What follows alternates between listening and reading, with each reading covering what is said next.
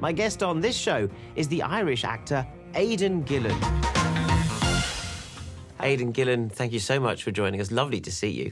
And congratulations on a terrific British indie film, Still, which is shocking and clever and wrong-foots you at every turn. Every time I was expecting it to be like something, it completely turned out to be something else.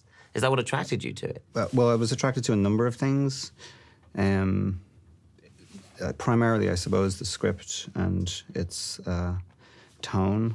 Secondly, the scale of filmmaking, you know, especially as an antidote to what you've just come out of. Tell me about your approach to this character who's a photographer, and kind of he's a bit lost in himself. Yeah, it's definitely someone who's on a downward spiral, someone whose life is not going as he would have wished. Obviously, I don't just mean professionally, which is what was in my head there, but as the film starts, it's been a year since the death of his son in unclear circumstances. So that's, you know, quite a big thing, obviously.